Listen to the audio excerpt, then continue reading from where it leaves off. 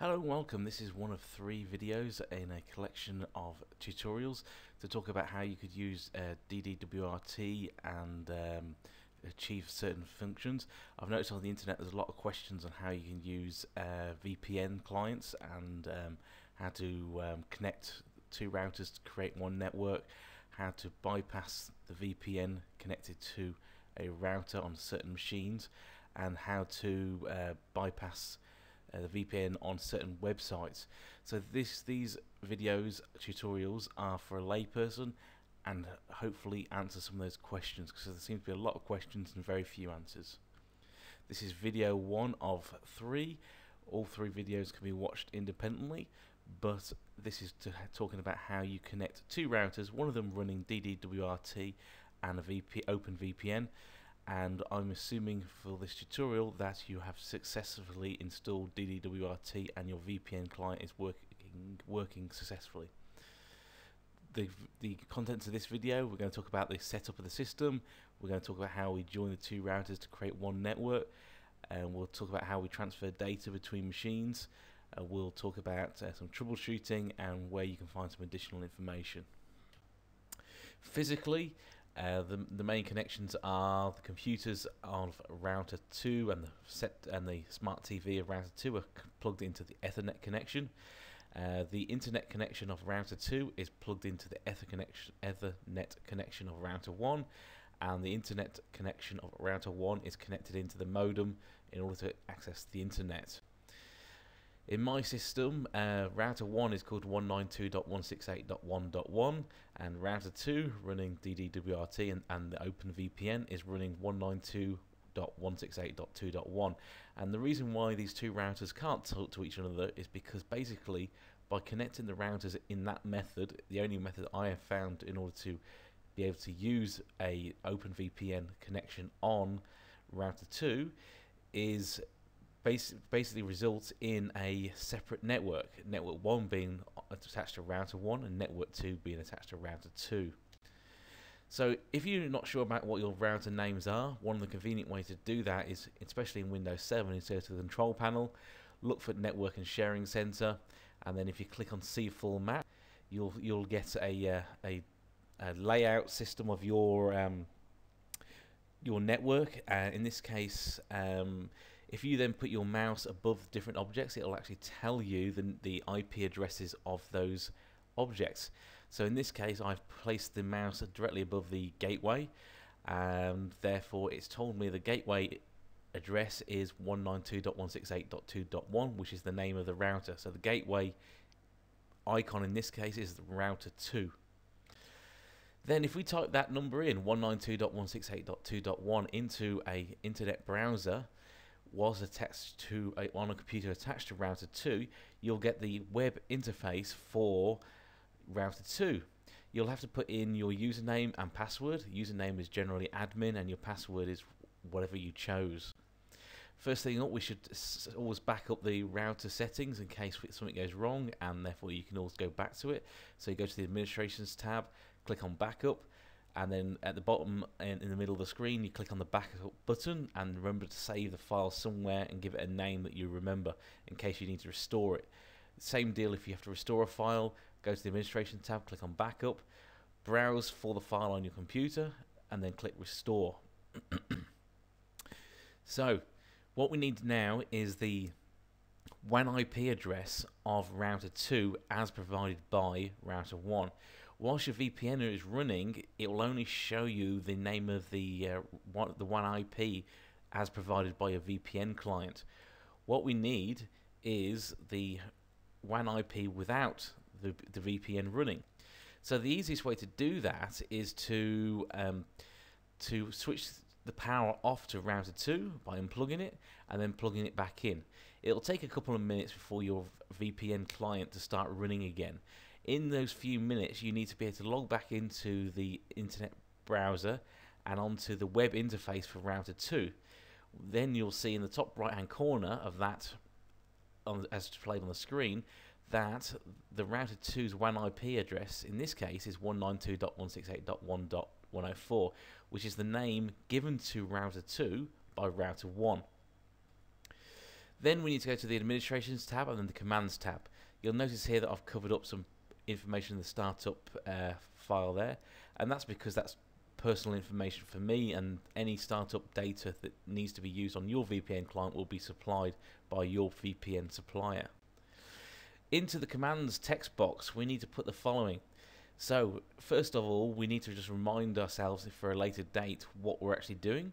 So put in the pound sign or the hashtag and put in allow router 2 to forward traffic to router 1 subnets is the reminder of what the next line is doing. The line itself, the piece of code written in the Linux language to actually do this is iptables -I, and that's a capital I, forward -s, and that's a small s, 192.168.1.0/24 minus little j except. And what this command does effectively is says that anything that's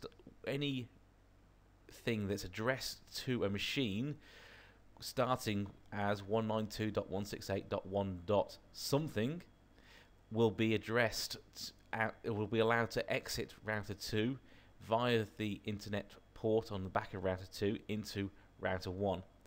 So this basically opens a small door in your firewall to allow access into router 1. Now just remember that router 1 also has a firewall, so anything that wants to go onto the internet, router 1 will protect you on the internet. Next, we need to go to the Administration tab and then the Management tab, and we need to select Web GUI Management, and we need to set that to enabled. The reason why we do that is it makes it easier when we've finished setting this up to establish if our connections are working between router 1 and router 2. So we set Web GUI Management to enabled, then we change the Web GUI port to 80. The default is 8080, but in this case we'll set it to 80, and that will make life a lot easier when we're trying to check and validate if our setup is working. So we now click on Save Settings, Save, and then Apply Settings. We then go to the Administration and Management tab, and then we click on Reboot Router. So that completes the tutorial of next steps for router 2. We need to do a very similar exercise on router 1 in order to forward the data to router 2 when appropriate. So on router 1, I have just got the standard software that came with my router.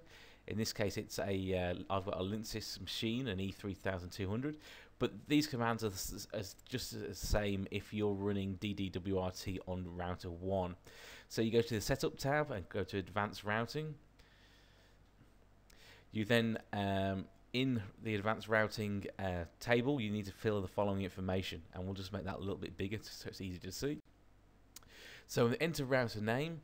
We put in the name as router 2. You can choose what you wish for that name. We then say destination LAN IP as 192.168.2.0, and we also say the gateway is 192.168.1.104. And if you recall, that 192.168.1.104 is from the router 2 when we didn't have the VPN client running. So what do the subnet masks mean? So the 255.255.255.0. Well, basically it's relating to the destination LAN IP directly above it. So what it's saying is that anything that has an address, when some data needs to go to an address for a machine, and the machine's address starts as 192.168.2.0, or where 0 is a wildcard, therefore it must be sent through the gateway.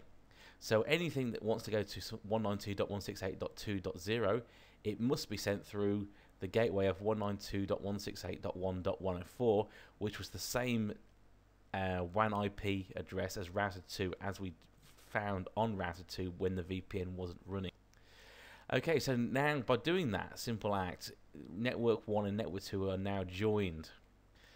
So if you were hoping to go to the control panel and click on network sharing and then click on see full map, and you were hoping to be able to see all the computers and all the gateways, etc. on this screen, then unfortunately that's not going to be possible, and I'll explain why in the very last slide of this presentation.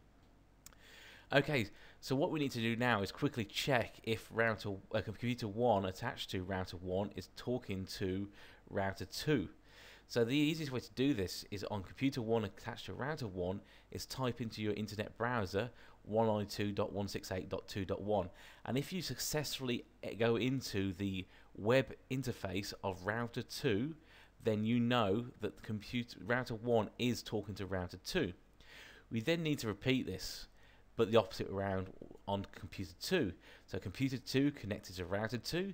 If we type in 192.168.1.1 on router 2, if that should take us to the web interface for router 1. If it does this successfully, then we know that router 1 and router 2 are connected and can talk to each other. So if you cannot see the machines attached to router 2 when you're on a machine attached to router 1, how do you move files between the two routers? Well, simply you have to use a file transfer program, otherwise known as FTP. Now, we're not going to cover FTP and FileZila, which is a free FTP program, in detail here. But what we're going to do is very quickly just show you the information you need to put in, and I'll give you some tips about what you should look for if you're having difficulty transferring data. So the first thing is try and transfer data between two objects, two machines attached to router 1, and this will help confirm if your FileZila is working successfully and connecting successfully. You may also need to change the settings of a machine that you're trying to connect to, which is connecting to via the FTP program FileZila. And you might also need to change the settings of your firewall being used on your computer. If you're really struggling, you might want to consider turning your firewall off of your computer just for 10 minutes in order to establish if it's the firewall settings that are causing your problems. When you are successfully set up your FileZila program, you should be able to transfer data between computer 1 on router 1 and computer 2 attached to router 2. So first of all, you need to install FileZila client onto your machine, and then we're going to try using computer 2 to connect to hard disk 2, which both of them are connected to router 2. So the host name of the hard disk 2 is 192.168.2.143.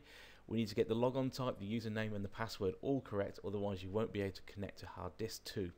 This is the reason why we connect everything to router 2 in order to set this up, is because it makes life easier to make sure you got all the information correct. Once you are successfully logged in, you should be able to get a directory listing successful box in the top left hand corner. Once you've done that, you should be able to then try to repeat this exercise with the same data on computer 1 attached to router 1, and this should be able to connect to hard disk 2 on router 2. So quickly showing you how FileZila works, you have the left hand side of the screen is the directory of folders on computer 2, and on the right hand side is the directory of folders on hard disk 2. Using this FileZila client, you simply drag and drop the files you wish to transfer between computer 2 or computer 1 and the hard disk 2. Okay, this is the troubleshooting section. Pretty much there's only one thing you get wrong setting this up, and that is the gateway address on router 1, as shown on the left hand side of the screen, doesn't match the WAN IP address of router 2 on the right hand side of the screen. So if you recall, you get the WAN IP address of router 2 by unplugging the power on router 2, plugging it back in, and this is the WAN IP address before the VPN is running.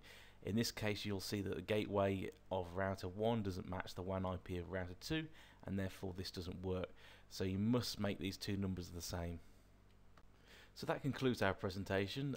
If you want to know some more information, then I suggest you visit the DD-WRT website and look up linking subnets with static routes.